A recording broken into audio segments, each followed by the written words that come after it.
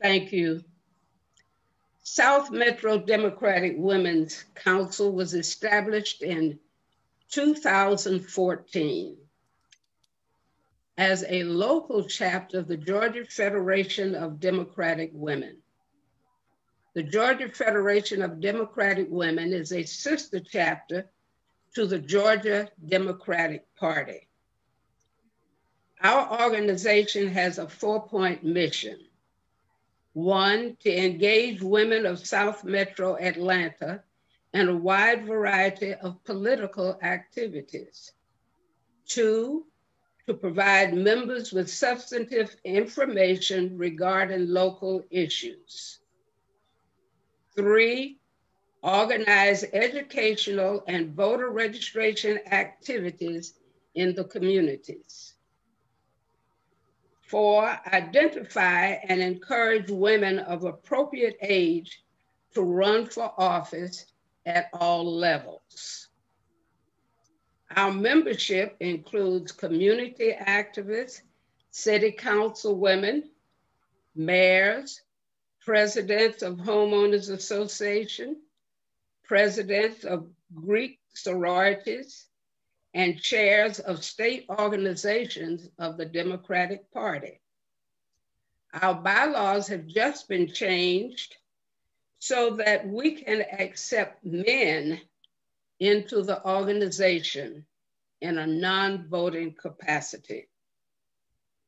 The South Metro Democratic Women, sometimes referred to as the Ladies in Blue, our geographical area covers all of South Fulton from I-20 south to Clayton and Fayette County lines, and of course, all cities in between.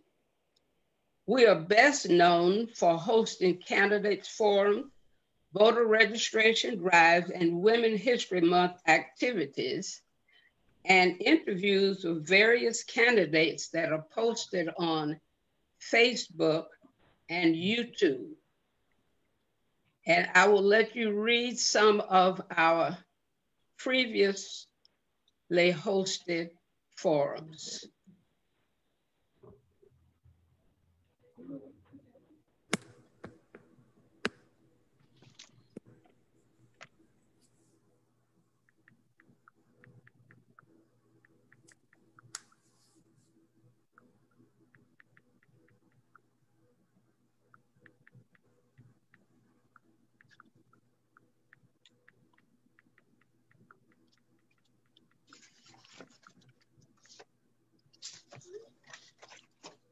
Thank you.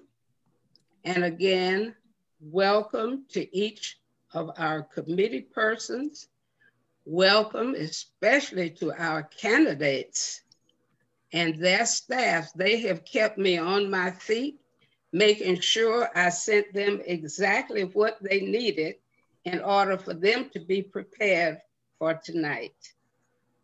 Thank you and welcome. At this time, I'd like to introduce Dr. Yolanda Ogletree, who's going to give you the rules of the forum. Dr. Ogletree. Thank you, Madam President. Good evening, contenders who are vying for the Congressional District 5 seat. I have been tasked to disclose the rules of engagement.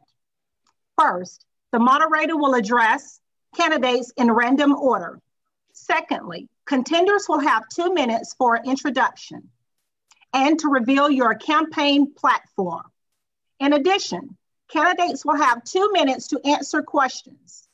If a contender name is called by another contender, that contender shall have the right to a rebuttal. Time allotted for a rebuttal shall be 30 seconds. Thirdly, each candidate will be given 2 minutes to make a closing statement. Lastly, and most importantly, Ms. Brenda Floyd serve as the timer. Therefore, contenders, please listen for the sound of a bell, which indicate your time is up. Unfortunately, if you continue speaking after the bell, your line will be muted. Thank you, candidates, and good luck.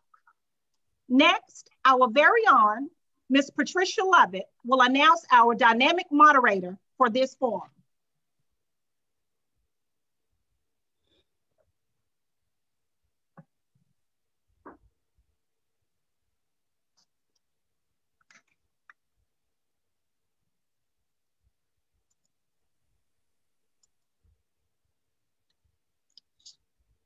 My pleasure and an honor to introduce our moderator for this evening, and that is none other than Ms. Kathy Adams. Kathy's ability to lead was apparent in middle school, and by her junior year in high school, she served as a Georgia Girls Program Ambassador at Middle Georgia College. Kathy's college career includes attending Atlanta University, where she studied political science, and later at Phoenix University, where she earned a dual bachelor's degree in management and marketing. Kathy has been serving the community for more than 2 decades, and some of the organizations and her involvement includes serving as the immediate past state president of the Georgia Federation of Democratic Women, serving on the nominating committee of the National Federation of Democratic Women, and she has held multiple advisory and leadership roles, leading transformational activities, new program implementations, and educational programs. Kathy is a former delegate for the state of Georgia, a former state committee member of the Democratic Party of Georgia Executive Committee, a post seat holder in the 64th House District, and board member of Atlanta Victims Assistance. Kathy has demonstrated an innovative approach to problem solving, with a diverse business experience, including operations, learning and development, information technology, organizational change management, project management, and facilitation. Kathy honed her skills in diplomacy and have sharpened her effectiveness as a thoughtful, innovative co-collaborator.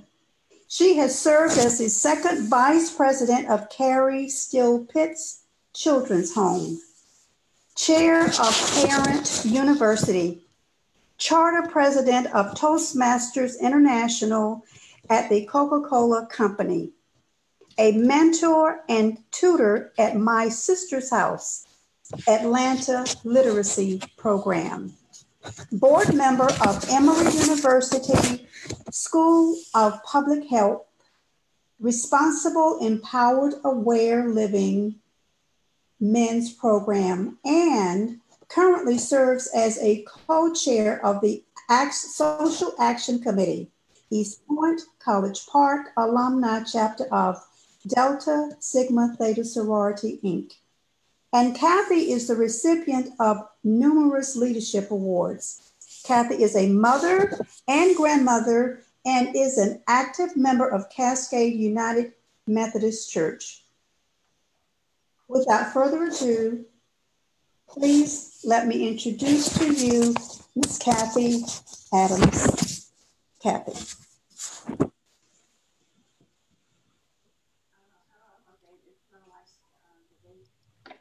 Good evening, everyone, and thank you so much, Patricia, for your kind words. Good evening to the ladies of South Metro Democratic Women's Chapter, and good evening to all of our candidates and guests that we have on board this evening. Thank you so much for taking time out of your evening to join us.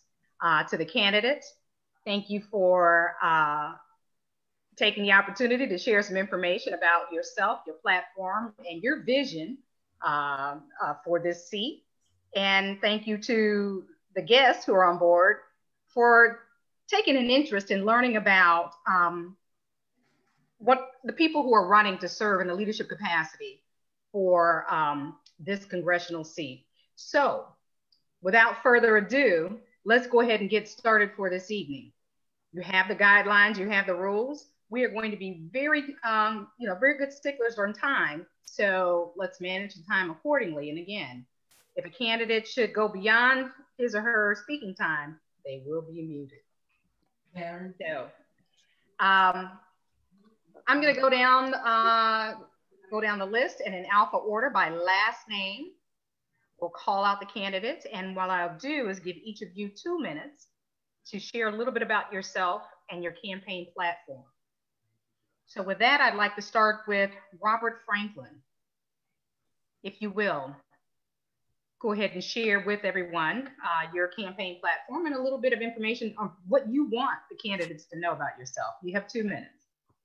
Well, thank you very much to Dr. Jenkins, to all the leadership, to the ladies in blue, to my fellow candidates, and to all who are viewing and participating this evening. It's a real privilege to join you.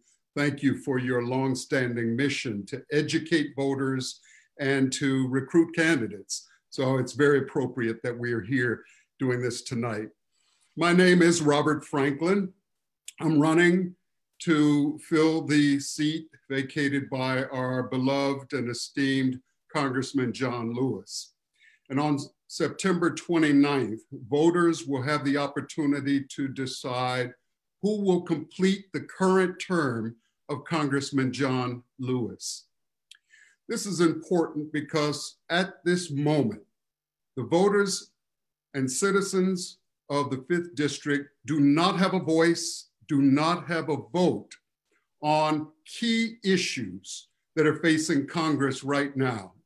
Defending the post office, protecting your health by fighting COVID-19, protecting our right to vote, and helping to eliminate structural racism and police violence. Right now, there's a time of mourning and heartbreak throughout the land. 5,000 Georgians have died from COVID, 177,000 Americans, and we've lost John Lewis.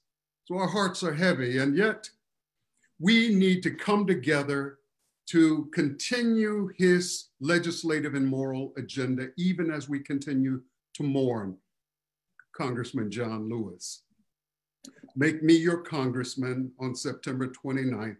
I will hit the ground running to pass the John Lewis Voting Rights Advancement Act and to protect your health by empowering our government to do everything possible to flatten the COVID curve. Right now, time is short, and you need someone representing the 5th District in Congress who knows Congress and who knows Mr. Franklin, there's time. And it'd be my honor to serve as your congressman. Thank you so much. Thank you. Next, we'll move on to Councilman Kwanzaa Hall. Thank you. Thank you so much for having me this evening. I'm Kwanzaa Hall, former Atlanta City Councilman. I served for 13 years on the City Council and 2 years before that on the school board. I'm running because I grew up just one house down from Congressman John Lewis. He and my father served in civil rights together. They were in Montgomery at the Edmund Pettus Bridge.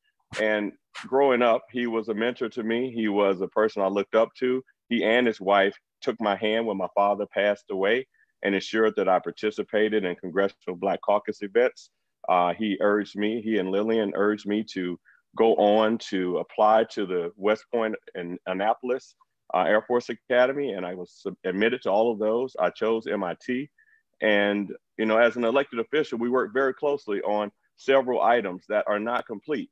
I think that we have a unique opportunity, one, to ensure that we have a person elected, and I hope that person is me, on September 29th without a runoff, so that we can have a person who can not only stump for the Democratic Party, but also has a track record for getting things done in a legislative body, no matter how short the time. In 60 days, I think there are a couple of items that I know I can get done. I won't release all of them right now, but I've been working really, really hard in the heart of the city to get a lot of things done. I've worked across the aisle. I've worked with all types of groups, and I think I can demonstrate the same thing for the 5th District.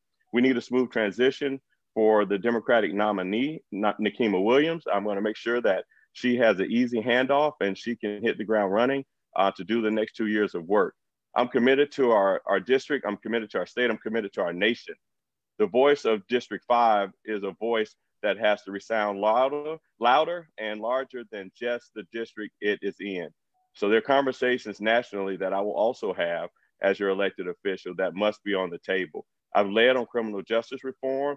I've led on economic development, ensuring that jobs were created in my district as a council member. The track record speaks for itself. And I'm asking right now for your support to ensure that we win this race without a runoff. I'm Kwanzaa Hall, and I want to be your next congressman. Thank you. Thank you so much, Councilman. Next, we have Barrington Martin.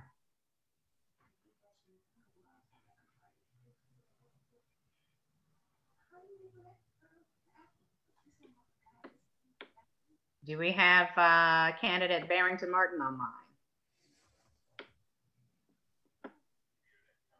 Okay. Next, we'll move on to Chase Oliver.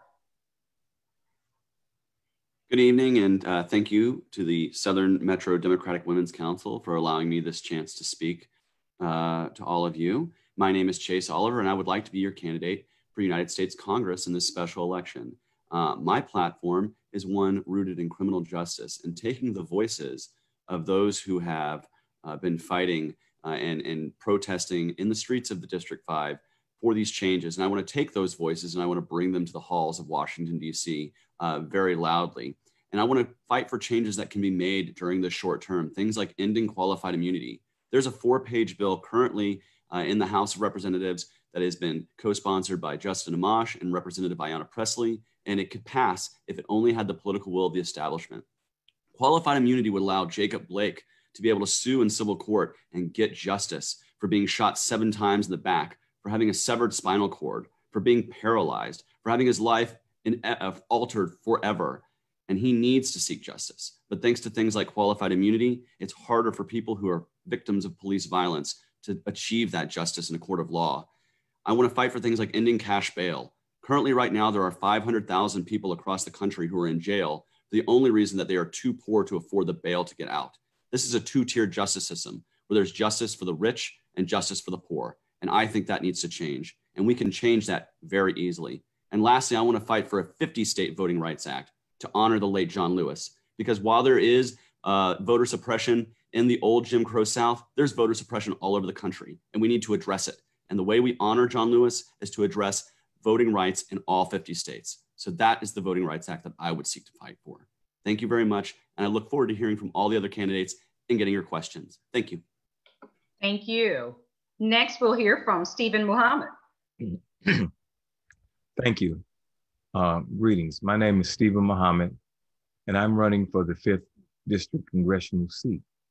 This is a seat that has meant a lot to a lot of people.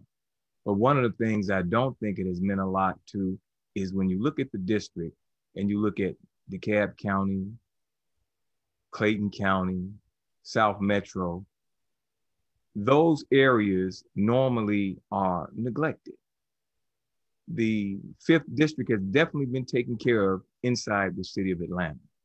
We need to put together a situation where the entire district is represented. So South Metro,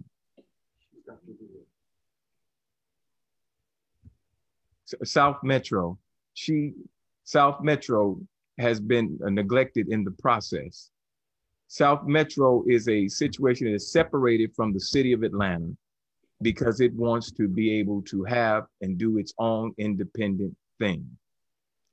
I, as an independent, understand what it's like to be independent and want to have your own freedom, your own way in the sun. So as an independent, understanding South Metro's needs and wants and desires and aspirations, we will set together programs that will allow South Metro to be able to be represented, to have a voice in Washington, D.C. that will give them a chance to put their agenda, their desires on the table. That's what I plan to do. Thank you, Mr. Muhammad. Would you all please turn my video back on? I'm off. I can't, my video's off. Thank you very much, Mr. Muhammad. I see that Mr. Martin has joined, Barrington Martin. Would you go ahead and share a little bit of your platform with us, please? 2 minutes. Yes, ma'am. Good evening, everyone. My name is Barrington Martin II, and I'm simply here to provide modern day solutions to modern day problems. And when I say that, I mean that I'm not here to reinvent the wheel, but I want to revolutionize the wheel. I believe that we're at the forefront of political renaissance in which I feel the people deserve more. And I think that it's time for the government to deliver more to the people. Now, I'm born and raised from the district. I feel that, it's my home that I love deeply. And I feel that I have a distinct obligation to make sure that my families, my friends, the people of this district, but especially the children that I teach are being taken care of right now and in the future. I think it's imperative to have someone that's homegrown, such as myself, from the district as well. I have distinct leadership roots in which I grew up watching my family canvass with the great Reverend James Orange for civil rights icons who went into the political forum. And I was mentored, and my father as well was mentored by former SCLC President Howard Creasy Jr. And I think that along with that pedigree, as well as sharing the birthplace and the home of Atlanta with great men such as the great Reverend Dr. Martin Luther King Jr., as well as the great Congressman John Lewis, it takes a person with the courage that I have to deliver on the dream that Dr. King had for our city as well as our nation. I'm taking the blueprint that he left us to new heights. And I know you guys are wondering, what is this blueprint and how will you do this? This blueprint is basically my idea of it's called the People's Bailout. The People's Bailout has a foundation in universal guaranteed healthcare, universal basic income, equality education, criminal reform, as well as rounding off with the John Lewis Voting Rights Amendment. I entitled this the People's Bailout because I feel like that it's finally time for the people to feel empowered, but more so possess freedom through true economic and social equity. Thank you. Thank you, Mr. Barrington. Next, we have State Representative Abel Mabel Thomas. Peace and love to everybody. I'm glad to be here, and I would like to speak to the other candidates to say to you, appreciate your participation because democracy does belong to us all. I believe that I'm the most qualified person for the position based upon my experience and my being on the ground even as we speak. I have the opportunity to serve in the Georgia General Assembly, and our last serving was June 26th. And at that time, I was able to address an issue that I think is very dear to all of the candidates is Black women die 3 to 4 times more than any race at childbirth. Therefore, we were able to pull together a coalition that I led that we were able to say to the state of Georgia, enough is enough. We must expand Medicaid postpartum. Right now, women die at not just at childbirth, but they die between that time of birth all the way up to about 12 months. And we felt that it was enough was enough. And when we went to the budget writers, they basically said, we're in the middle of a pandemic, so we can't deal with that issue. We'll give you a little money and come back in January and fight for it. But we as Black women specifically decided, no way, we're gonna fund this program, we're gonna get this bill passed, and we were able to get this bill passed to the tune of $21 million. And then from there, we were able to get $500,000 for Morehouse School of Medicine for a Center for Excellence, where they can follow up on work and research, training, as well as community engagement. So my record stands for itself. I'm also the author of the first mandated benefit in the state of Georgia. It requires insurance companies pay for mammograms. Representative, your time is up. I've just been notified. Thank you. Thank you. And next we have Representative Keisha Wades.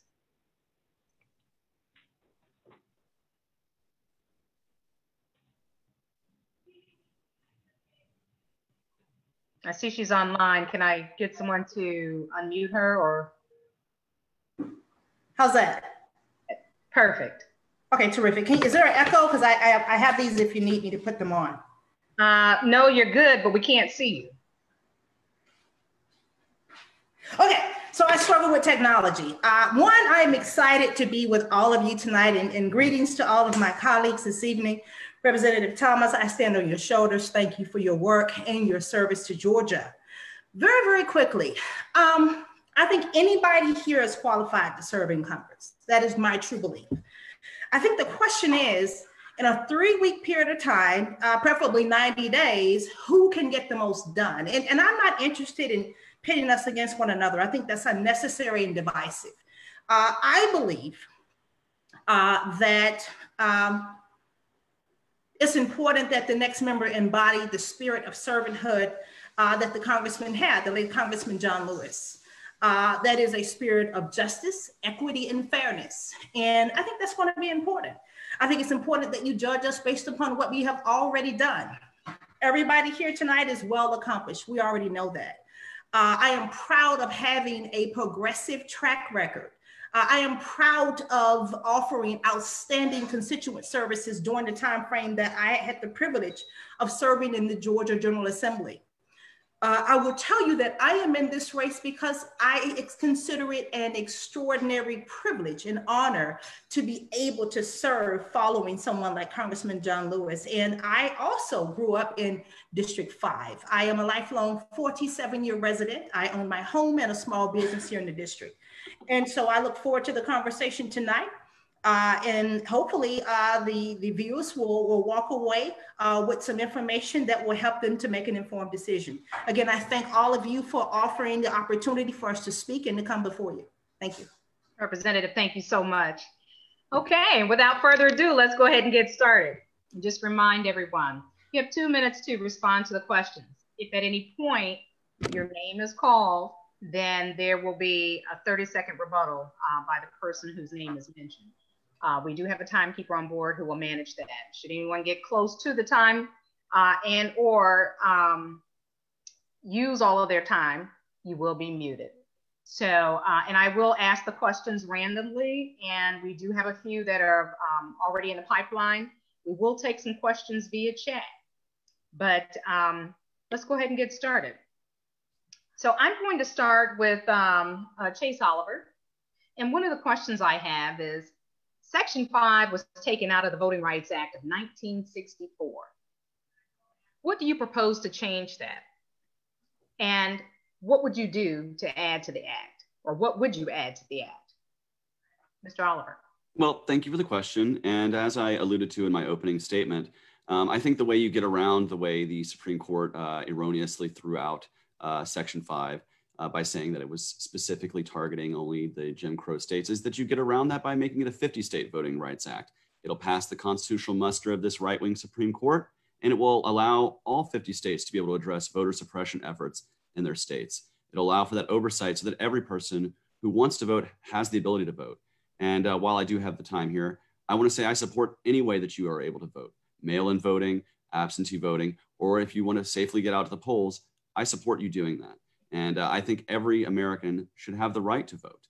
And by creating a 50 states Voting Rights Act, not only are we ensuring the enfranchisement of everyone, but we're also passing that Supreme Court muster, and we are honoring the late John Lewis in a way that that signifies, you know, this isn't just a Southern problem. This is a problem that's all over the country, and we need to address that. Thank you. Thank you. Thank you. Next, I have a question.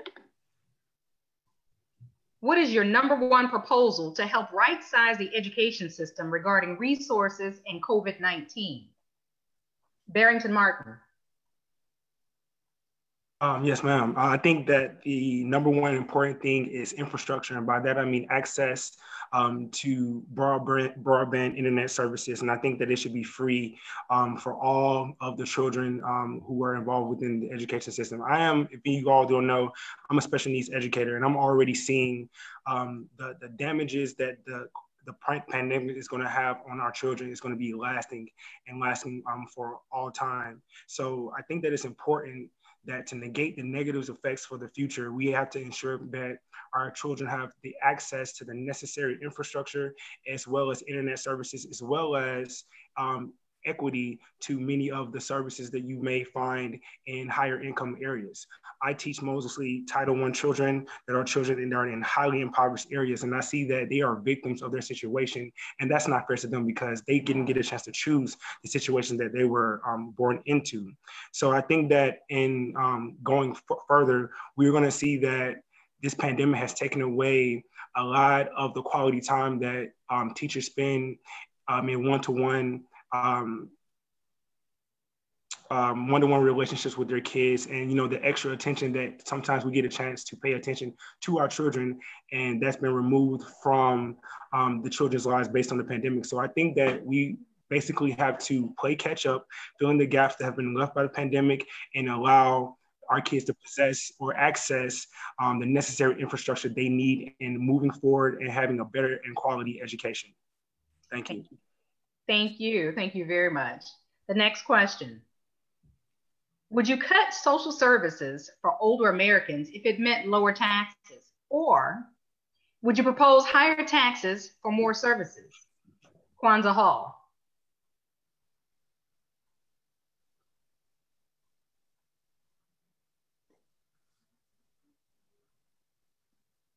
Councilman Hall.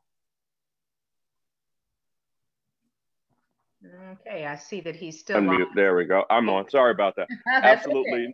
No cuts of services to older Americans. I would, number one, look at places in the budget that we could find extra fat and cut it.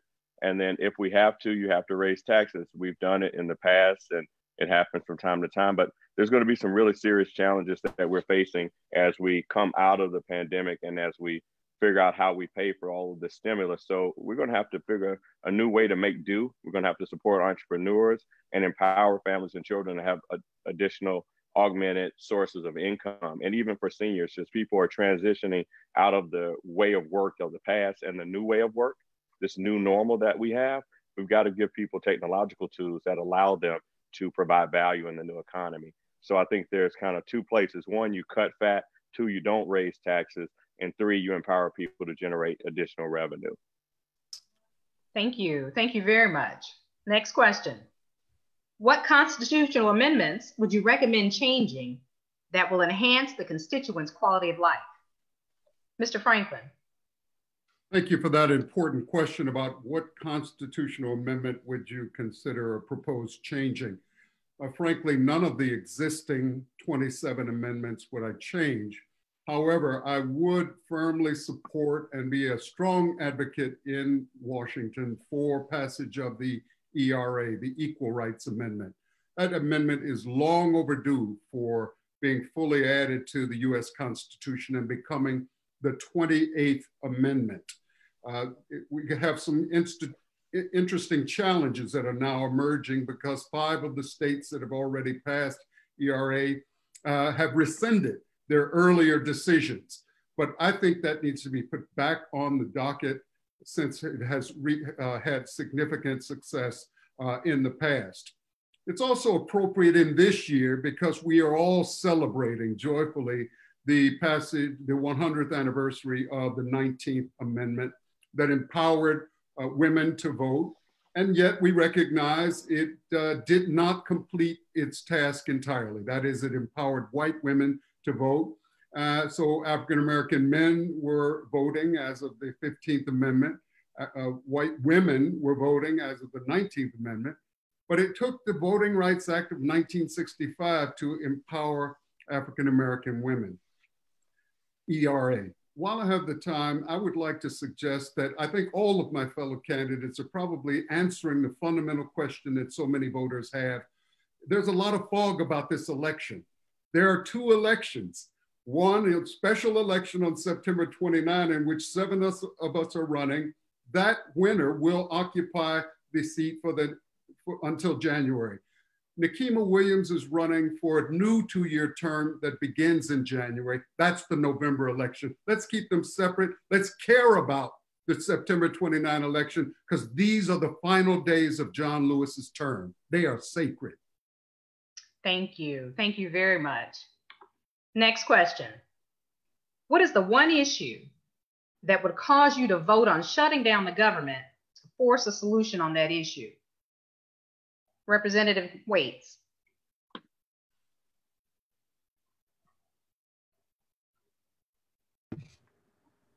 That's a tough question. Having served with 3 federal agencies, I'm not a fan of shutting down the government. But I do believe that taxpayers and American citizens are our most precious commodity. And I think that anything that would disrupt their way of life is something that we need to consider. I certainly think COVID-19 and the pandemic has devastated most of our lives. I think the thought of cutting any Social Security benefits for aging and working families who have invested in our country over the years, I think would be antithetical to American life. I think anything that would put our veterans and our troops in harm's way certainly would be something that would concern me. But for the most part, I'm here to advocate for those marginalized communities, communities that have not always had a seat at the table. Criminal justice reform is now coming to the forefront. And so those are some things that I am looking at very seriously. But to answer your question in terms of shutting down the government, I don't know if that's something that I would ever be in support of unless it involved a situation whereas it put American families in harm's way economically or in terms of their safety. Thank you. Thank you. Thank you very much. Next question. What are the candidates' strategies to bringing economic equity and shared prosperity to South Metro Atlanta? And Representative Thomas.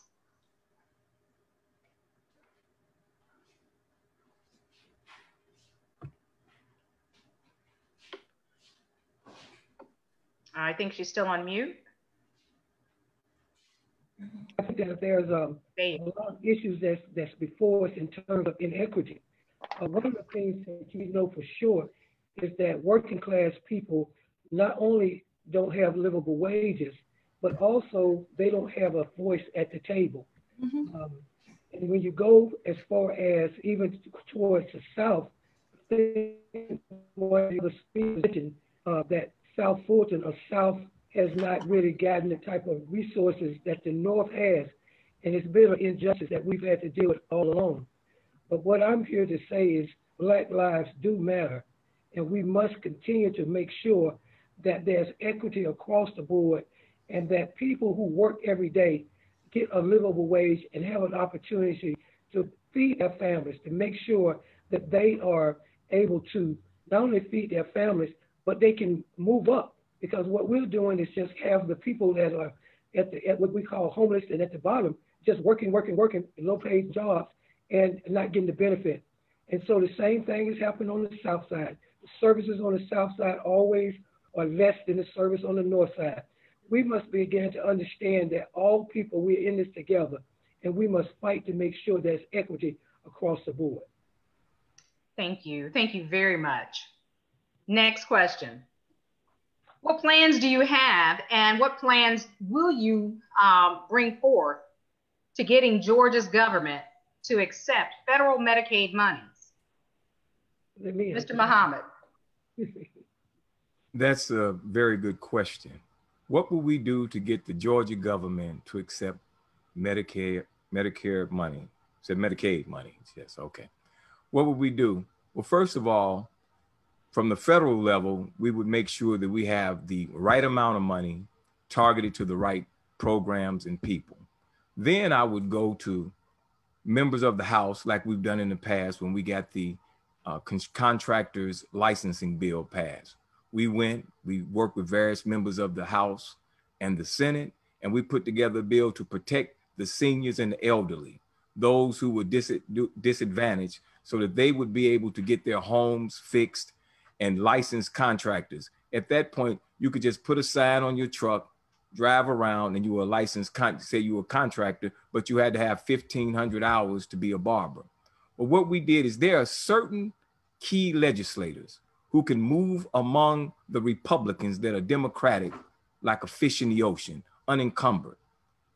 The one we went to when we did that particular bill was Roger Bruce, a man that has the ability to talk to Republicans a little bit better. Now, he might Not like me putting him on the spot, but he's done this many times, that he knows how to move over and talk to the other side. Now, that example of someone who was in the legislature or how to move among them, that's the example that I follow. How do you get other people with a different ideology, a different philosophy to work with you? I would get those legislators that are Democratic and Republican who do not have a problem with working with one another, pull them together from the power of my office as the congressman, and have them say, now you all work together with your constituents, with your colleagues, and put together the program so we can continue and have the governor pass this bill so that Medicaid money would come for healthcare. Thank you. Thank you very much. Next question. Would you vote to overturn a presidential veto to keep the government running? Why or why not? Councilman Hall. Absolutely. If necessary, I mean, why would I align with any executive leader if it's against the principles that I stand for? One has to have a strong constitution when you choose to represent the constituents of your district and they're electing you to make the right decision. So sometimes I've made I made votes in support of executive leadership, and sometimes I've made votes and stood against it. That's just necessary when you take a position like this. And I would definitely be willing to stand against or for a veto, depending upon if it aligns with the values that I stand for. Thank you. Thank you very much. The next question. Section 5 was taken out of the Voting Rights Act of 1964. What do you propose to change that? And what would you add to the act? I'm going to pose that question to Representative Waits. Thank you for the question. I think nationwide we have seen some challenges. Certainly, we can look at Wisconsin as well as our own state in terms of issues regarding voter suppression. I think that it's important that a lot of the language be restored, but I think we have to be realistic. I was in a forum earlier today, and it is important who is at the top of the ticket, who is leading, who is our president. And I think one of the first things we need to do is work around the clock, collaboratively, all of us here tonight, to elect a new president. I think that's where we first need to start. The second thing I think we need to do is to work to elect leadership in judges that are sensitive to the challenges that we're facing surrounding this conversation. And I might add that voter suppression is disguised in many ways. It's disguised in long lines. It's disguised in closing precincts. It's disguised in misinformation, in addition to what we see happening at the level with the Postal Service. And so certainly I think that more than ever, that language is necessary. And I'd like to see that restored to address some of the challenges that we see right here happening nationwide. Thank you. Thank you. Next question. Realistically, you'll be in this seat for about 60 days. What do you think you'll be able to do in that short period of time, given the new and the unknown challenges of Congress? That question is for Chase Oliver.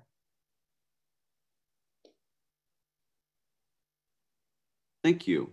So in that short period of time, one part of my platform that I think could totally pass would be ending qualified immunity. There's the End Qualified Immunity Act, which is sponsored by Ayanna Pressley, a progressive Democrat, and Representative Justin Amash of Michigan, a libertarian congressman. There's also Republican co-sponsors. It's a literal tripartisan bill, and the bill is 4 pages long, requires no amendments, minimal amount of debate, and we could pass it tomorrow to allow people to get justice when there is improper policing and brutality done to these people. Luckily, Jacob Blake survived, and hopefully he will be able to get justice in a courtroom. But thanks to qualified immunity, that's an extra hurdle he has to cover.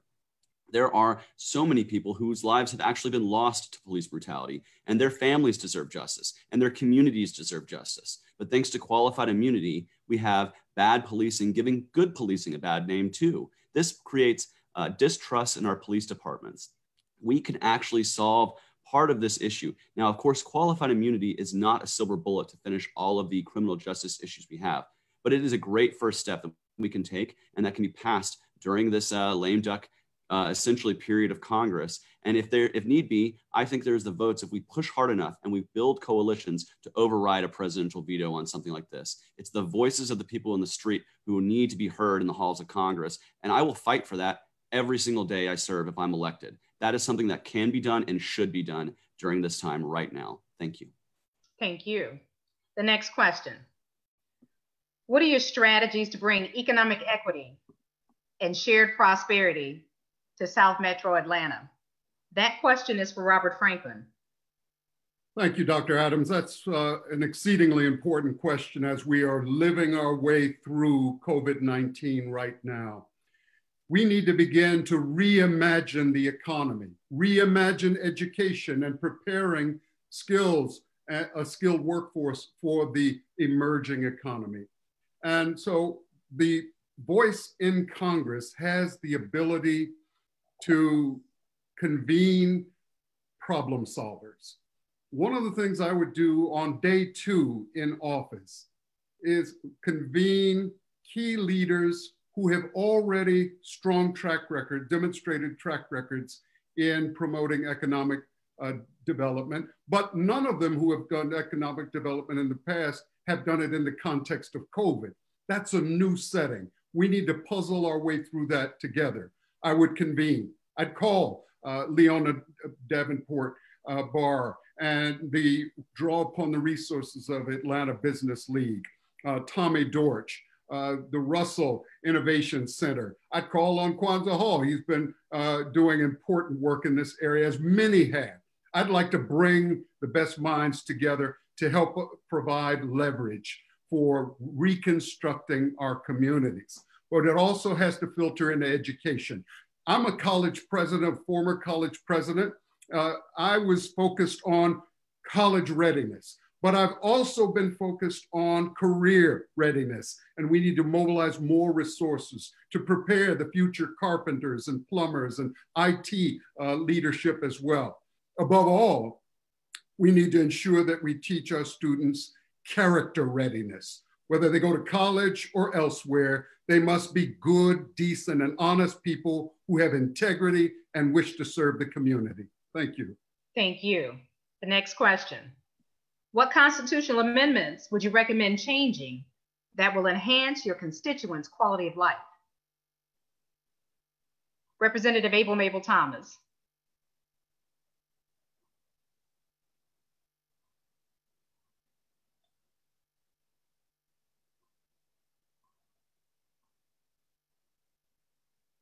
Representative Thomas. Unmute your line. Okay, I would have to also follow back up with the whole prospect of the ERA, because there was legislation at the state for the ERA, did not really get a hearing on it. And I do think that women's, there was an expression called women hold up half the sky, and yet we don't get, I think the percentages in terms of pay for women is about, for white women, it's about 82%, for Black women, it's about 60%. And so what it is we give equal work, but we don't get equal pay. And so the ERA would sort of open up the field and open up the game in terms of women's empowerment. I think that people know now that women are some of the largest voters, and subsequently, we deserve not only equal pay, but we need to be able to not have so many glass ceilings where we can't achieve and go to our next level. I think that we also need to look at the issue of reproductive justice and make sure that women control their own bodies and that they have the type of leadership in terms of making sure that women's voices are heard, because whether it's maternal mortality, trusting Black women, or speaking up for Black women, speaking up for ourselves, I think the ERA is a strong step in the Constitution for us to have that happen in our lifetime. Thank you. Thank you very much. Next question. Do you have plans for, and will you get Georgia's government to support accepting federal Medicaid monies? That question goes to Barrington Martin. Yes, ma'am. Absolutely. And furthermore, I think that to strengthen our entire healthcare, I think that we have to implement universal healthcare. If not, what we must certainly have to do is implement a universal basic healthcare services. And by this, I mean that, free checkups, free mammogram services, free prostate services, a free cancer screening each year. And I think that all of these are essential, mainly because we live in a nation that is so abundant, and we have to end this scarcity mindset that we have. And in order to better the lives of people, their lives have to be better in health and mental health. And that's why I also would like to propose free mental health screenings as well, all paid for by the United States government. And I think that this is essential to improving the quality of life of people, which will essentially improve the overall status of our nation in general. Thank you. Thank you, and thank you very much. And what I'm doing, just so you know, and so that everyone is aware, each of the candidates will get an opportunity to answer some of the same questions. I'm just asking those questions in random order. I'm not going 1, 2, 3, 4, 5, 6, and everybody gets to answer the same question at the same time. So do know that you'll probably get an opportunity to respond to a question that another opponent has already responded to. So, but again, should someone's name come up and they want to offer a rebuttal, then you have that opportunity to do so, and you have 30 seconds. And so I'm going to move on. And the next question is, what is the #1 proposal to help right-size the educational system regarding resources in COVID-19? And I'm going to present that question to Kwanzaa Hall. Thank you. Well, as a former school board member, we were talking about the digital divide way back then in 2002 and 2003. And the conversation still truly has not been addressed. But I think the COVID crisis really gives us an opportunity to reinvent education in America. We know that the majority of the children in our communities, Black and brown children, are not getting a fair share of educational resources, but also educational attainment. This is a unique and very special time. We know our kids play on these video games. They're geniuses at using the new technology, but there's been a slight disconnect. As we saw yesterday, the Zoom went down early in the morning for parents and teachers alike on the first day of school. So this is a great moment that we can reinvent it and probably find an opportunity for greater equity for communities that are greatest challenged, that are on the margins, and frankly have been left behind for many, many generations. So I'm excited about the potential of being in that conversation, and whether it, in this next couple of months or next year, when the rubber really begins to hit the road, that we can actually drive an education agenda forward that revolutionizes education in our country. And we could start with Atlanta, we could start with District 5, with some of the school districts here, and we all get on the same page and start looking at homeschooling in a different way, looking at how parents can be engaged, how other people can be engaged in children's lives online. You might not be able to engage your child, but if an uncle or a cousin also hops into the Zoom, maybe it changes that attention span. It changes the participation by the child. So we've got a lot of technological tools. We got to make sure people have access to them, have access to the internet. And then we've got to empower people with the knowledge to use them, and make sure that it's not predicated on you having a college degree to be able to be a parent for children in this day and age. So just excited about what we can do with education, because it hasn't worked. It hasn't worked for most children. Probably 90% don't get what they deserve in public schools in our region. Thank you, Councilman. I see that your time is up. So next question. Would you vote to overturn a presidential veto to keep the government running? Why or why not? Mr. Muhammad, that question's for you. Yes, thank you. Would I vote to overturn a presidential veto? Depends on what the veto was. I can't say just in a vacuum what I would and wouldn't do. Depends on the president, depends on the issue. Right now, I think that most of the group that I'm speaking to now hopes that Joe Biden gets in. This is the Democratic group. They hope that Trump is removed. Now, we don't know if that's a reality. 2016, everyone thought that Hillary Clinton would be the winner of the election, but that didn't happen. Donald Trump came in. So now what do we do to ensure and make sure that we get a president that puts forth issues that we don't have to veto, override his vetoes? So step one means we need everyone to go out and vote so that we can have a president that's in there that our issues are addressed. That's why I'm an independent, because we need to become a third political force. We need to band together. That's people of color, women, poor whites, Asians. We come together as a force. And then we ask the Democratic and the Republican Party to address our needs. As long as we are stuck in one place, that person does not have to address our needs. They get in and they do not fulfill the needs that we have. So I, Stephen Muhammad, am an independent for that reason, is so that we can get our needs addressed.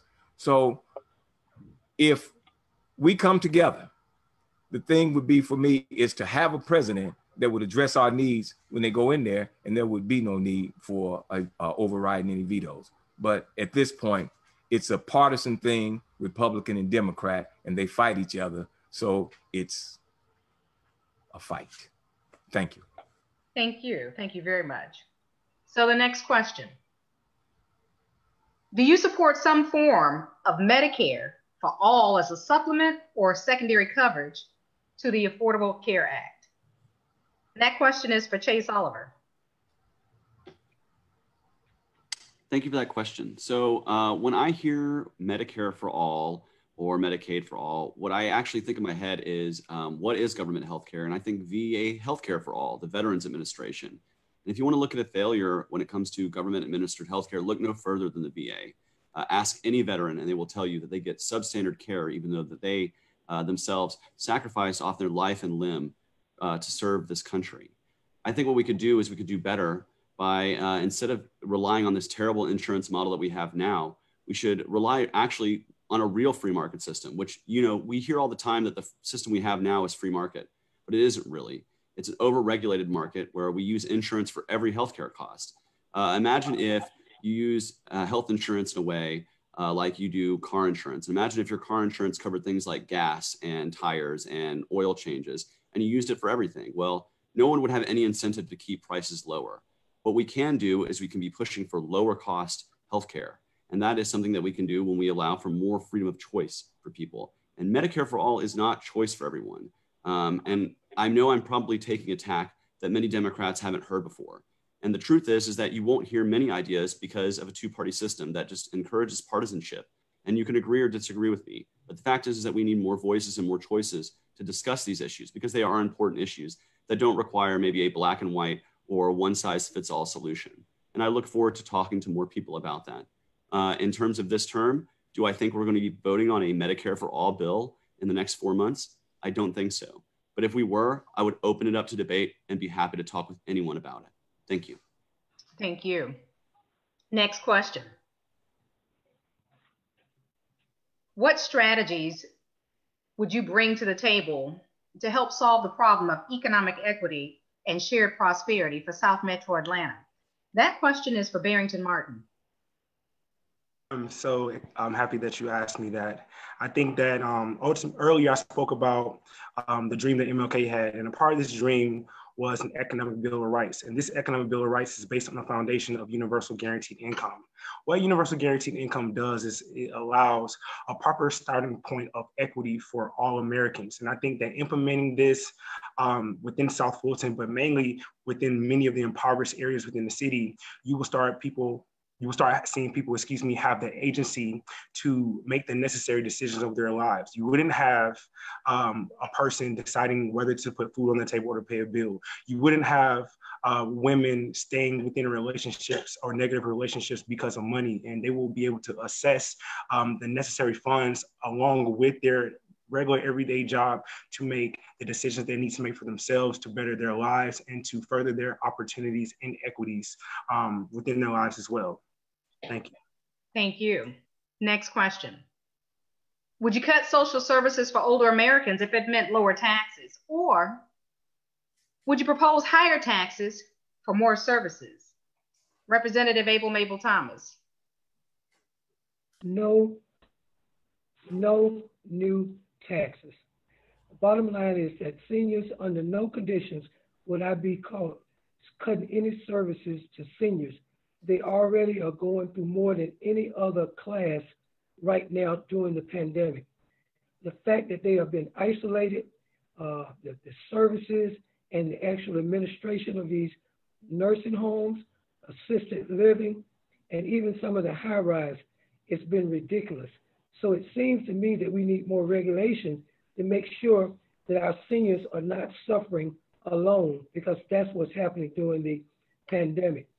I believe that we need to really look at this whole spectrum and look at the veterans, how veterans are being treated. We also need to look at small business going out of business. Small business need funding. And I talked about earlier livable wages. I think that we're in a situation that we have to look at the budget, cut some of the pork out of the budget, but make sure if you're looking at the priority, you got to look at the priority of our seniors and those are the working, what we call the working poor. So we do need to make sure that stimulus package, that care package comes in where people can get unemployment extended, as well as not get put out of their homes, whether in apartment or houses. This is an economic crisis, and I want to go to be a part of the team that helps us solve and make sure money gets in the hand of the taxpayer, because right now with this situation here, we have taxation without representation. That's why you need to send able Mabel Tunks. Thank you. Thank you. So the next question. Some people take issue with the young people who sell water by the side of the road. In the spirit of John Lewis, on a scale of 1 to 10, how important would it be to leverage your time in office to address the concerns of our youth? And I'm going to pose that question to Representative Waits, Keisha Waits. Okay, I'm trying to get unmuted here. So thank you so much for the question. It's a special question to me. And we were last asked this question in a previous forum, I believe. That is such a challenging situation because for so many different reasons. But nonetheless, I don't believe in criminalizing our children. And that is something that even Representative Thomas and I worked on together at the General Assembly. I think the issue is how do we figure out how we can leverage opportunities? And I will give you an example. The City of Atlanta Workforce Department sent back millions of federal dollars that went underutilized. I think right now with COVID-19, many small business owners are struggling. And I think this would have been a very creative way to take some of those dollars to train our young people to get them employed with much needed support to those struggling small business owners. The Department of Labor has a unique program for individuals who are not working, where they will actually give them employment assistance to go work for small business owners who, again, need this type of support. So I think the question is how do we leverage those relationships and opportunities at the state and federal levels of government? Do I support young people selling water? I think that there's a way to do that. The only challenge that I have seen is oftentimes debris and trash is being left behind. So certainly if our children are responsible and they are supervised by an adult, I have no issue with that. But again, my concern is to broaden and to expand the opportunities for young people in our community and to use federal resources and tax credits to ensure that they have every single resource to be successful. Thank you. Thank you. Thank you very much. The next question. Do you support some form of Medicare for all as a supplement or secondary coverage to the Affordable Care Act? And that is for Robert Franklin.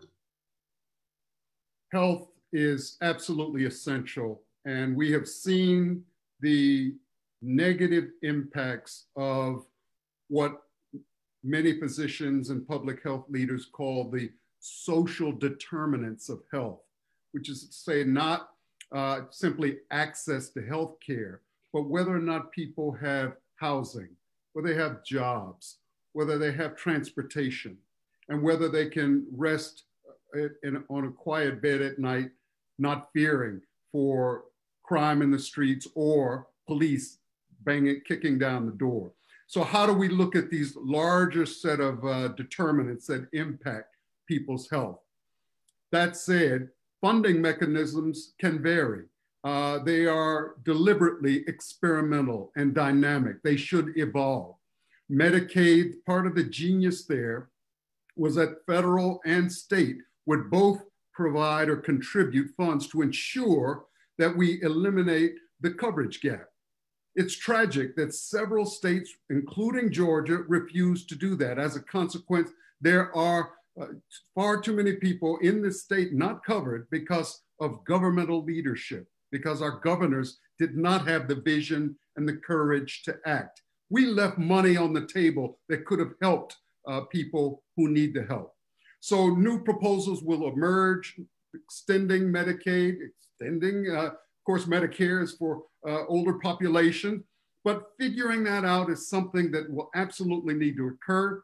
Frankly, it's not likely to occur during the 90, 60, or 30-day term that we have. What we need is someone representing and providing voice and vote for all of the healthcare needs, addressing the public health crisis of COVID, and speaking truth to power so that we can change the outlook for every Georgian, especially the 790,000 who live in the district. Mr. Franklin, that's 2 minutes. Thank you. Next question.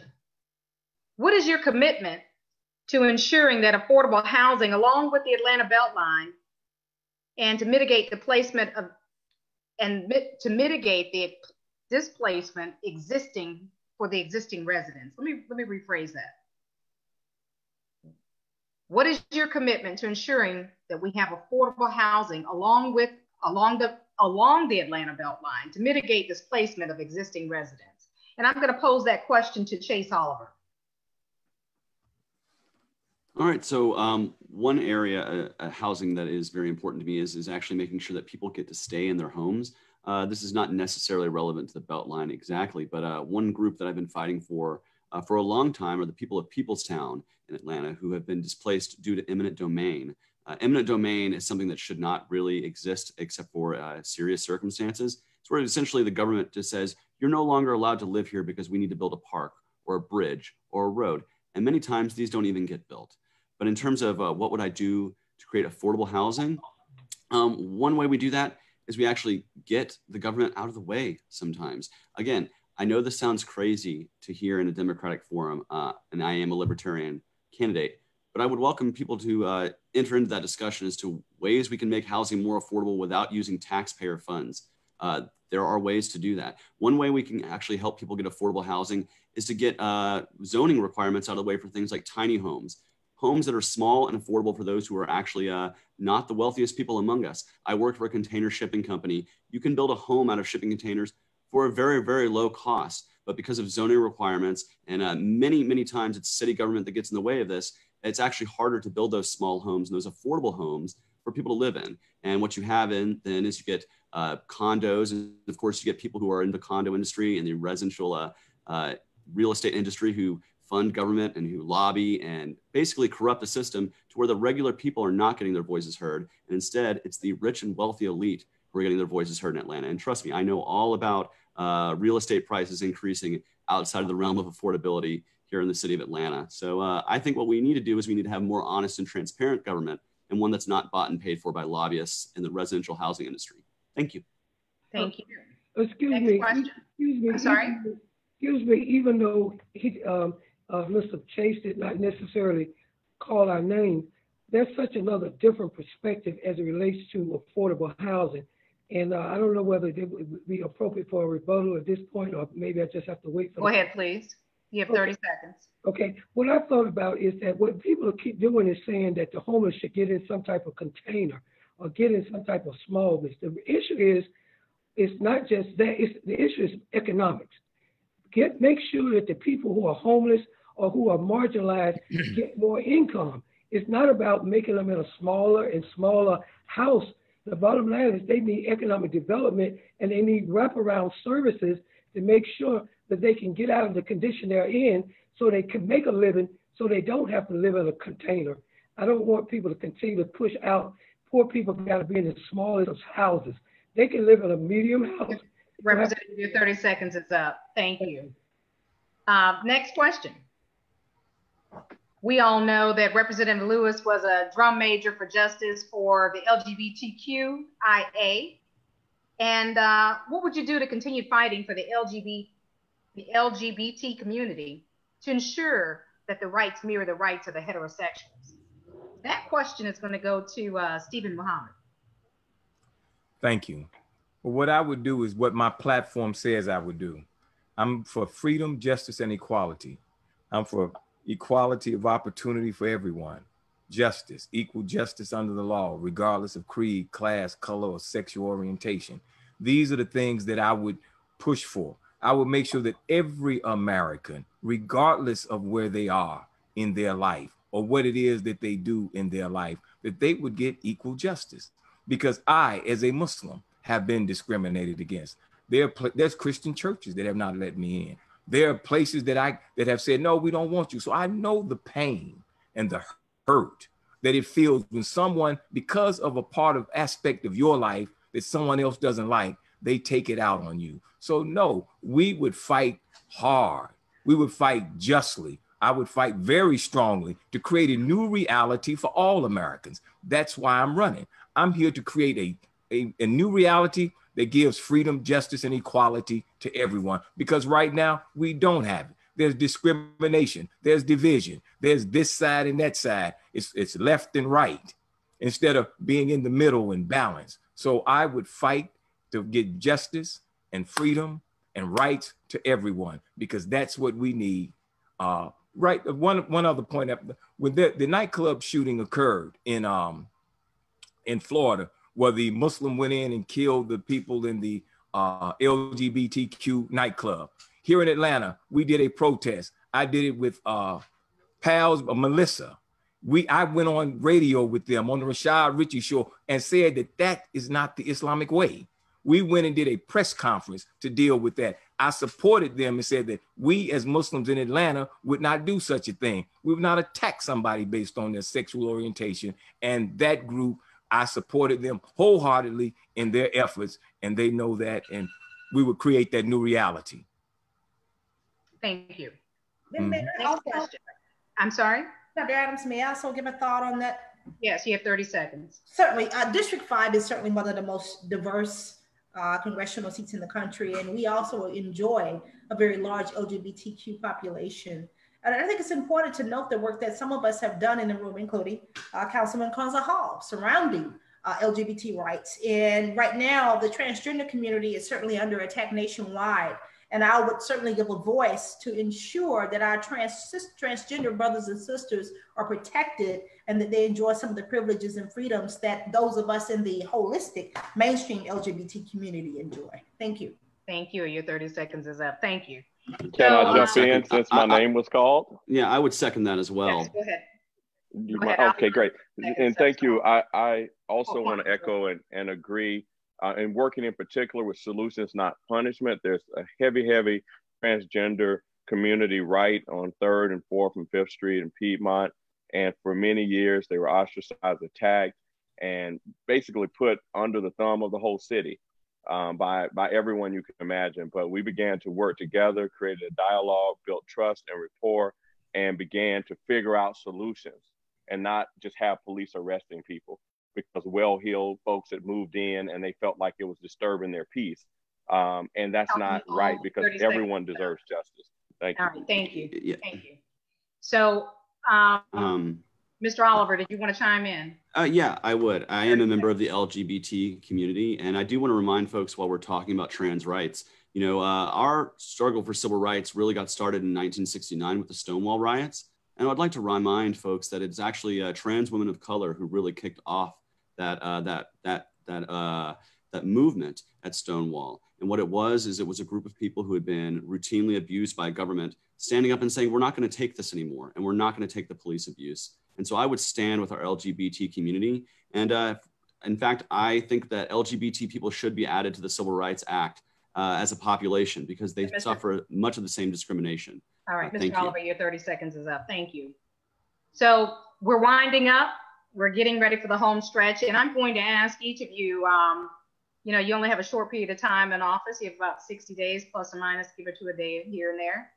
What is your #1 priority and why? And I'm going to start with Mr. Franklin. With a brief term, it's important to hit the ground running. The two issues I find most compelling that I would devote my time to immediately number one, passage of the Voting Rights Act, the John Lewis Voting Rights Advancement Act. Now, thanks to Alabama Representative Terry Sewell, H.R. 4 has already been passed by the House. The holdup and obstacles in the Senate. And I want to stand in the well of Congress and challenge and keep the power in the Senate, the need for profiles in courage in the Senate.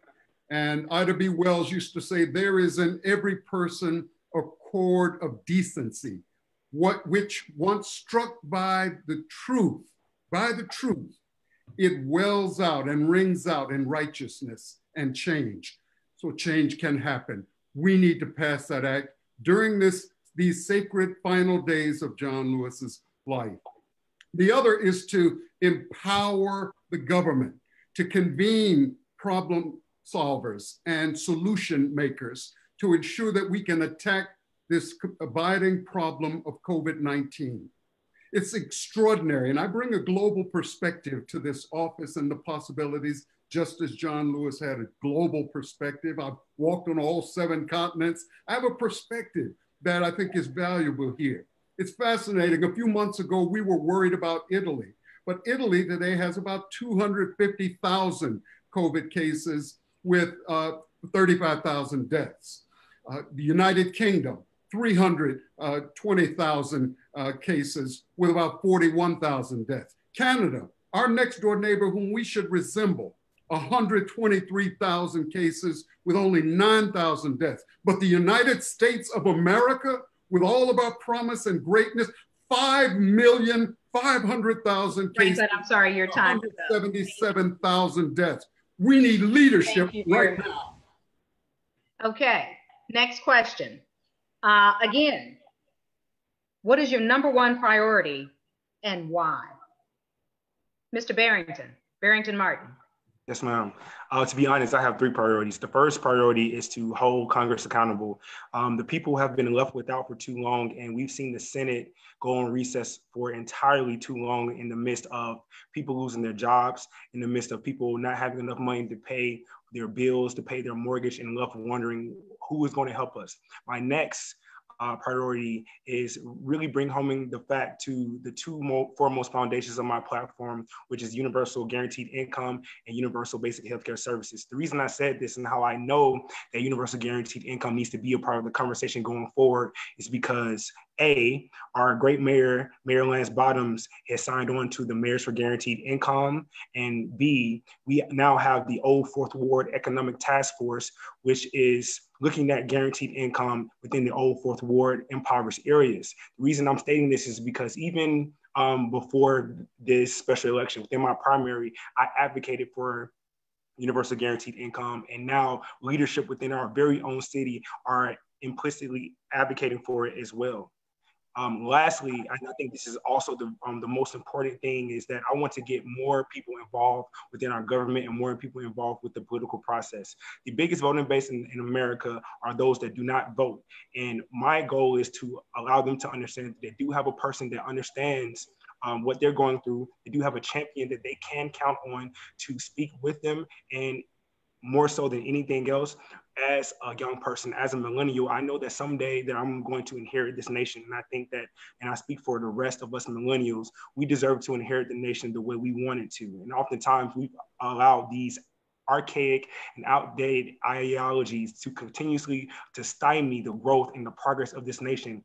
And it's time to move forward. And that's why I said at the beginning, I'm offering modern day solutions to modern day problems. Thank you. Thank you. Thank you very much. So next question.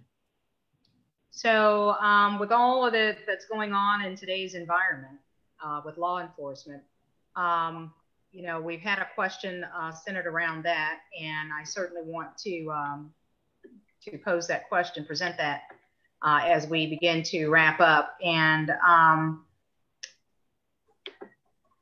it's come through the chat here, and it says the police officers, they mandate training. Let's see, the mandated training requires 800 hours, but cosmetologists require over 1,200 hours. What will you do to fund sensitivity and de-escalation training. Not sure if that is a congressional question or not, but certainly going to present that, and you can massage or tweak that or take pieces of it if you'd like. But Kwanzaa Hall. Absolutely, thank you. As a sorry, let me put my camera on here. I hit the button by mistake. Thank you very much. So as a council member, our past either authored or was a part of over 700 pieces of legislation. So I've had a knack for actually moving the ball forward, getting things done. In particular, a suite of criminal justice reform pieces of legislation, from body cameras to the solutions not punishment for LGBT community, and everything in between, marijuana possession of less than an ounce of criminalization. I think the same thing has to be done at the national level. We've got to not just have the conversation, but in times like these, we have situations that are continuing to occur. One thing that we know, if you're a congressperson for the District 5, you're also a congressperson for the entire United States. The discussion about Breonna Taylor is something that must be on the table. You put that on the table and it forces the Justice Department to step in. In the 60s and 50s, the Justice Department was brought in to make things right. Right now, the Justice Department is not stepping into the conversation. So as a council member, I've done it. And as a congressperson, I would use all 10 staff members to make calls, emails, and texts every day to ensure that we address one simple thing, Breonna Taylor. If we address that as an example, and we call on our colleagues to do the same thing until we're all speaking from one voice, that's how you demonstrate leadership. Because if you're congressman for District 5 in particular, you're supposed to be leading on justice issues. I know there are other things I can do that are legislative, but that's the one that strikes a chord with me. That's the one that I feel. Bridging the gap between the legacies of Ambassador Andrew Young, who was the first congressperson who led in this way, John Lewis, the beloved John Lewis, and the next generation of leaders like Nikema Williams, some of the people on this call, and others who will come behind us. That's why I'm running, and that's why I want to do the things that I've done before in Congress in this very short period of time. I have a track record for doing it, and I can do it again. Thank you very much. Thank you. Okay. One question. What is your number one priority? And how are you going to get that accomplished? And that would be for Representative Thomas. Thank you so much. One thing we got to deal with is that this is a legacy seat. Therefore, the person that fills this seat has to be someone who already not only has courage and conviction, but has results. And when we think about the whole issue of Breonna Taylor, which is a travesty, we had that situation in Atlanta with the 92-year-old grandmother that was killed by the police. That was a case that I led the community response. So we're not talking about what can be done, we talk about what has already been done. Subsequently, this is the only case, I think, in America where 3 police went to jail, Red Dog got disbanded, the Citizen Review Board was enacted, the family got $5 million, and DC-3, where you can actually stop a person, put them on the ground and frisk them because they're what they call a known drug area. This is the only place, I think, in America that justice reform turned out in favor of the family, and also the victim family did get compensated. So a lot of people are kind of, want to, let's talk about it. But the reality is Congress is not a small matter. You don't need anybody that has a large learning curve. The reality of it is, if you send Mabel Thomas, I've already been there at the grassroots in the community, but have been one of the most let's put it like this, one of the most accomplished Democratic state legislators that is in this body called the Georgia General Assembly. This is a body that mimics the Congress.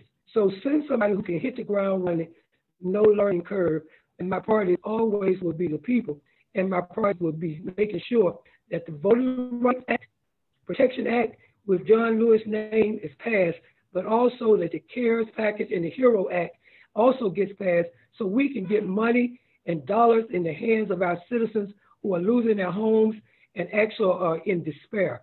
This is a time for leadership. This is not a time for vision. Representative Thomas, your time is up. Can I rebuttal, please? Can I rebuttal to this? Is it okay? Yes, I'll give you 30 seconds. I think it's important to note that we've been talking about experience all day, and what I've come to understand and realize that experience has been a hindrance.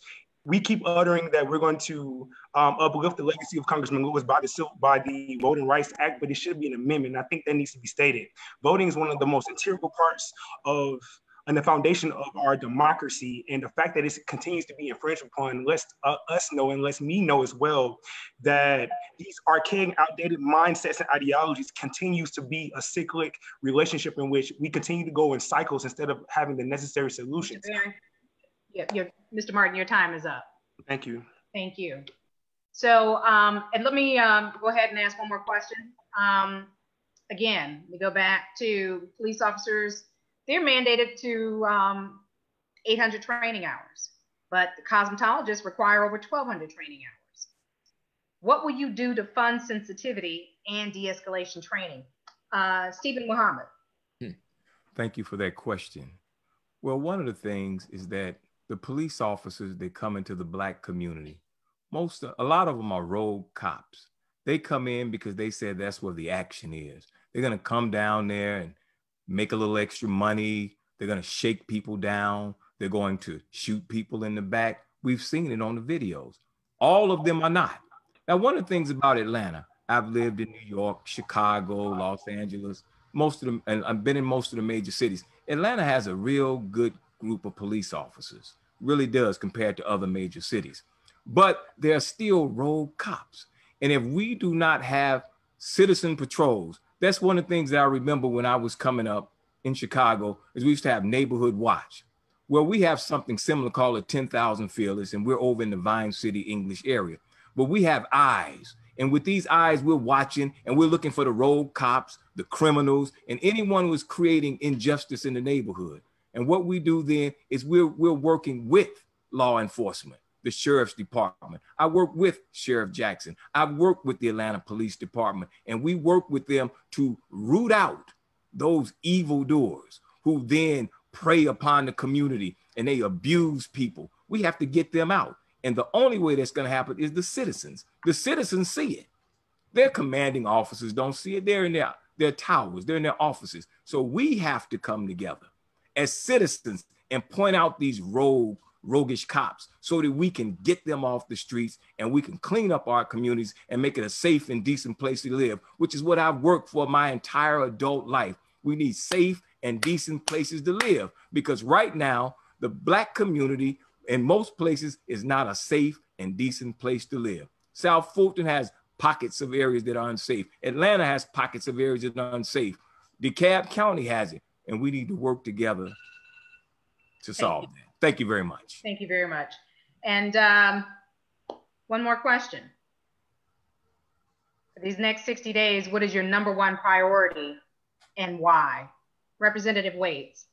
Thank you for the question. It's been echoed several times tonight that we have a very limited amount of time to accomplish any task. And it's also been stated that the congressman's seat is sacred and coveted, and I agree with that. For me, the top 3 priorities would be constituent service, quality of life issues, ensuring that every American has access to health care, and finally advocating for universal health care, because COVID-19 is probably going to be one of the #1 issues in this campaign that we're going to see in November. Finally, ensuring and working together to elect a new president of the United States. I think that all of us on the stage, regardless of what our political affiliation, all agree that something needs to change at the national level of government. So the 3 priorities, again, would be constituent services. It would be working to advocate for universal health care. Many Americans right now are without health care, and COVID-19 has been devastating to many families, including my own.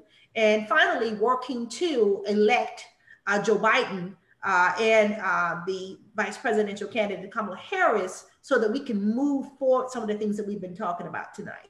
Thank you. Thank you very much. So it is that each of the candidates have had 4 questions each this evening. They've not been in the same order, but some have been the same question. So you've heard various comments and responses to those. And you may ask why, because as an elected official, sometimes you have to answer off the cuff, but you got to pay attention to what's going on around you. And so that was one of the reasons for presenting the questions out of sequence. So Now, what I'd like to do as we come to close is to give each of the candidates 2 minutes to share with us a closing statement as to why they should be elected and why they think they are the best candidate, and then to share with us or the audience, if they like, how to get in contact with them. I'm going to start with Chase Oliver. Well, thank you very much. And I want to go ahead and say thank you again to the Southern Metro Democratic Women's Council for hosting this event and allowing me to speak to the voters. I am running with the express goal of ending qualified immunity done in these 4 months. It is something that is overdue and it needs to be done. I am running to provide more choices and more voices in our election. Many times when we have a ballot here in Georgia, there's only one name on the ballot in November, and that's due to gerrymandering, ballot access issues, and that in itself is its own form of voter suppression, in addition to the voter suppression effort of Kemp and others. So I want to allow the voters to see that there is more than just two parties at play here who are trying to solve things like criminal justice reform, who are trying to do things like have a better response to COVID-19. These are the issues that I think the voters need to see. And I'm very, very pleased that you have given me the chance to speak to the voters. And again, I want to fight for things that can be done. Ending qualified immunity can be done. It could have been done months ago if the will of the political establishment were there. And that's what I'm going to Washington, D.C. to do, to challenge the political establishment.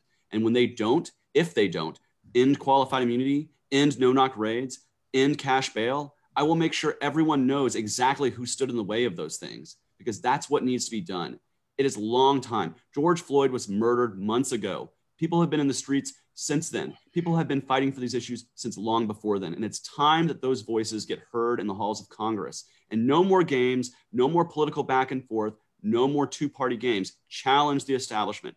Get the things done. Serve the people. That is why I am running. And I'm not running for a political grandeur or for ego or, I am running to serve out the legacy of John Lewis. And that is for fighting for freedom, liberty, and justice for every person in the 5th District and across this country. And that is why I'm running. If you want to get in touch with my campaign, chaseforhouse.com. Please check it out. Get in touch with me. 2 minutes Thank you. Thank you. Next, closing statement. Mr. Franklin, Robert Franklin. Closing statement, why you're the best candidate and how to get in contact with you. Thank you to the South Metro Democratic women, the ladies in blue who are doing such an important service to our democracy and to the 790,000 people of the 5th District. I am running and I want your vote on September 29th because right now the good people of this district do not have a voice and do not have a vote in Congress. Meanwhile, major questions are being addressed. Protecting the post office, flattening the COVID curve, ensuring that stimulus checks are getting to small businesses that are struggling, but also protecting your right to vote and ending structural racism and police violence. We need to honor John Lewis's final days. That's why you should care about voting. Don't wait or sit on the bench until November. This election is important, and I want to earn your vote. You need someone who knows Congress and knows the district, who can speak truth to power, and who can help to heal and redeem the soul of the nation by bringing people together. That's what John Lewis said in his final testament, his final letter to us. I want you to come together to redeem the soul of America. I spent many hours talking to John Lewis in that congressional office. I know members of Congress, they know me. Google September 20, 1982, and you will find what happened in 1992 as the Washington Post reported on a speech that I delivered to Congress that day and challenged the nation with a diagnosis of what was wrong during the Clinton administration and the impeachment and what needed to happen. And so I'd like to have your vote. You can reach me at Franklin for Congress 2020, franklinforcongress2020.com. God bless you. Thank you. Thank you very much. Again, closing statement and why you're the best candidate and how the voters can get in contact with you. Barrington Martin. Thank you. I think it's important for me to express my gratitude for you all giving me the opportunity to express in totality everything about my platform. I also think it's important for me to remind all of you that it's just simply time for a new direction, because new challenges await us. And if we continue to address these problems with the same old, outdated, archaic ideologies, the people will continue to struggle. I would also like to take the time to thank the 20,096 voters that came out to vote for me in the primary in the midst of bad weather, in the midst of this voter suppression as well. They are the reason, and the whole entire district are the reason that I'm here speaking right now in front of you for this special election. I think that it's a shame that the Democratic Party did what they did as far as nominating a candidate for November's election without allowing these 20,096 voices to be heard, as well as the entire district itself. I think it's important to remind you guys again that I was here in the beginning. I had the courage and the honor to stand in front of a titan and take the political beating that I took, because the people needed to see and the people needed to understand that they had someone that believed in them, that they had someone who would speak up for them, even though they've been long forgotten and underserved within this district. Ask yourselves, where were everyone else on this panel June 9th? Why do they care right now? It's always been about my city for me. This is my home, and I have a distinct obligation to make sure that everyone is protected right now and everyone is protected for the future. This is why I created the People's Bailout, because it's the current solution for today, and it's definitely the current solution for the future. I know without a shadow of a doubt, I am the best candidate for right now, and I'm definitely the best candidate for moving forward. My name is Barrington Martin II again, and I am the new trouble that Congress needs. Thank you. Thank you very much, Mr. Martin. Same question, closing statement, why you're the best candidate and how the voters can get in contact with you. Mr. Muhammad. Thank you. Well, why am I the best candidate? I'm the best candidate because my skill set fits the current #1 problems in America. The #1 problem in America is that we're having a racial divide. It's very easy to get to come together on soft issues, but the hard issues of how we're going to solve the problem of race, how we're going to solve the problem of housing, job skills, those things are the things that we have to solve problems on. So I have the skill set that is best suited to work in that area. Now, going to Washington, you're going to spend more days away from DC, away from the House floor in these next 90 days than you will there. So I would take my profile to create a new reality. I would go throughout the district, find out what it is that the district needs in Southern Metro and DeKalb, those neglected areas that have not been really tended to by Congress. I would go to those areas and say, let me find out what they need. And I would put together a program for whoever comes behind me. These are the real issues. I didn't have time to deal with it. And I was not up here on an ego trip or political opportunity because I said I retired, but then I came out of retirement because I wanted a political opportunity or an ego trip for whatever reason. But I want to find out what it is that you need.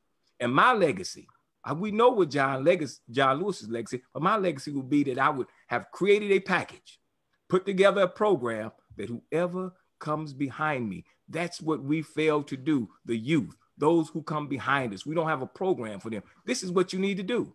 You don't have to guess, you take it. So Muhammad for Congress, telephone number 404-919-1092. And we will create a new reality for all of the 5th District. Thank you. Thank you very much.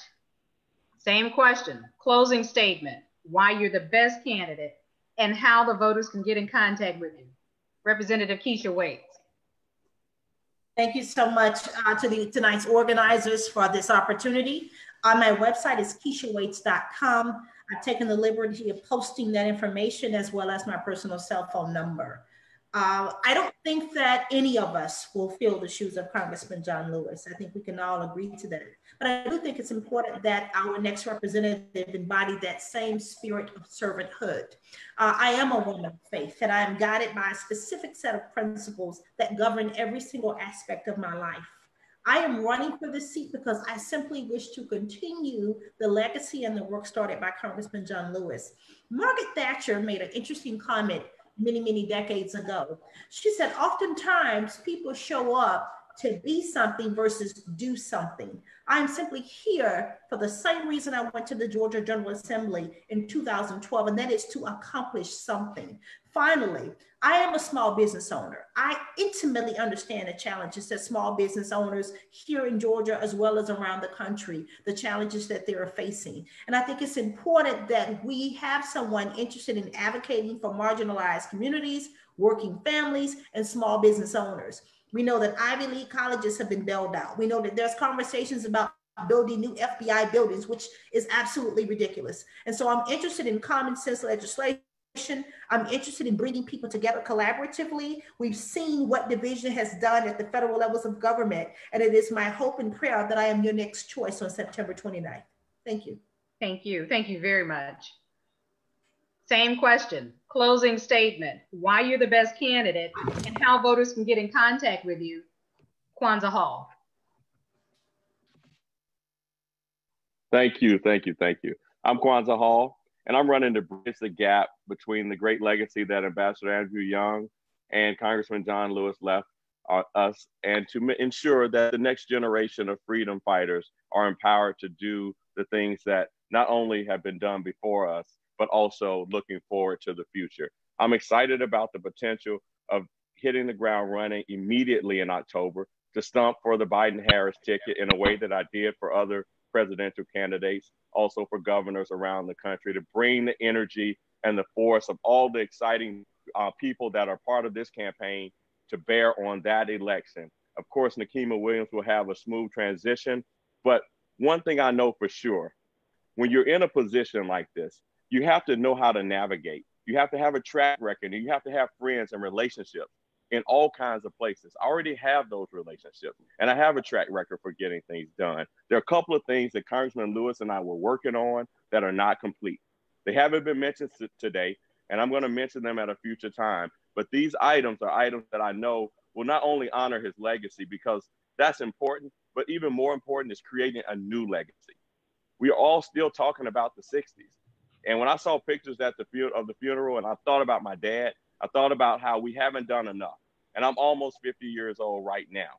But I want to be able to empower young people like Barrington and others to be able to carry this mantle forward. So this is the time to bridge that gap and ensure that we have a new legacy going forward, not the old legacy, a new legacy. So I'm Kwanzaa Hall, and I want to be your next congressman. www.kwanzaahall.com. 404-454-1116. I'm on social media, on Facebook, Instagram, Twitter, at Kwanzaa Hall. Thank you. Thank you very much. Thank you very much, Councilman. And again, closing statement, why you're the best candidate and how voters can get in contact with you. Representative Mabel Thomas. What I want to say is for you to tell the voters that we need tried and true leadership. There's nothing wrong with experience. John Lewis went to Congress at the age of 47 and stayed to the age of 80. He had made a big impact before he even went to Congress. But what I'm here to tell you is this is a legacy seat. It is not for those that give lip service, but for someone that gives community service and people service. We need leadership who has the courage to get in the way, who has not played it safe, who stands for positive change and good trouble. The reality of it is we cannot afford a learning curve. Congress is a big deal. We can act like you can just come in and just start doing everything. First thing you got to do is understand the rules. Also, you have to do is build partnerships with the Georgia delegation, because that's the delegation that you are working with to make impact for Georgia. Also, I will say, I'm not ashamed to say that as a young person, I too went early and made sure that I walked with John Lewis across that Edmund Pettus Bridge. I made sure that when the people were feeding the hungry, then I fed the hungry as a young person. I've been on more than 50 marches dealing with righteousness. I talked about the issue with Katherine Johnson, her being someone who was killed by the police. So I'm definitely for justice reform, and I don't even call it criminal justice reform, because a lot of times the people who are getting killed are not criminals. We just need justice reform. I'm here to tell you at the end of the day, it is important that we do have people to stand up for reproductive justice, stand up for the rights of the LGBTQ plus community, to stand up for working families, to stand up for small business people, stand up for veterans. I'm a person who has worked in these particular areas. I also understand that it's always time for positive change. Who I am is a leader. I'm a leader who's worked for positive change, and I will continue to do that. No learning curve. Way to get in touch with me is www.ablemable.com. And also we have a separate website on the Facebook as well. So we are committed to the people. Me and my team will continue to work for the people, and I respect all the people that's running. But at the end of the day, vote Able Mabel Thomas. Get the job done right, and get the job done with integrity. Thank you, and power to the people. Thank you. Thank you so much to all of the candidates that joined us this evening. Thank you all so much to all of our guests online who took time out of their busy evenings to dial in and to see what's going on and to hear from our candidates, because there will be a special election on Tuesday, September 29th, for the interim seat, John Lewis's unfulfilled term. But more so than anything, let me leave you with this. Well, and before I do that, we just certainly hope that this evening's information will help you make an informed decision when you go to the polls next month. We always want to make sure that our voters know who is on the ballot, they know what is on the ballot, they know when to vote, and they know where to vote. So with that, I say, know before you go. But more so than anything, vote like your life depends on it. Thank you to everyone who's joined us again, and we certainly hope that this information has been very informative and useful to you. I'm now going to turn this over to LaShondra Little, and she's going to share some additional information with you. LaShondra. Hi, everyone again. My name is LaShondra Little, as she just stated, and I served as the chair for our South Metro Democratic Women's Council Census Committee. And we just wanted to give you an announcement, as we are less than, well, pretty much a little over a month away from the census deadline. We have embarked upon a census town hall series. And so we'll have our last town hall series on September 22nd. And we just want to invite you all who are watching with us right now to invite those who you know to be able to come on in and listen to us as we really talk about the importance of the census, and that you can invite those who probably still need to complete the census, because our response rate in the South Metro area is pretty low. And so we just wanted to remind everyone about the census and invite everyone to watch with us on Facebook Live, September 22nd, our last forum in our Census Town Hall series. And we thank you all so much again for joining us. Our president actually lost internet connection. So Kathy, we'll turn it back over to you to close it out. Thank you again. So now you've heard it from the women in blue. Let's do what we know is the right thing to do, and that is to get out and vote. You have, again, all the information. You have information about the candidates who will be on the ballot in a few weeks, but make an informed decision. And like I said, know before you go. Thank you to everyone who's joined us, and that'll be it. We'll conclude for the evening. Take care. Thank you. Have a good evening. Thank you.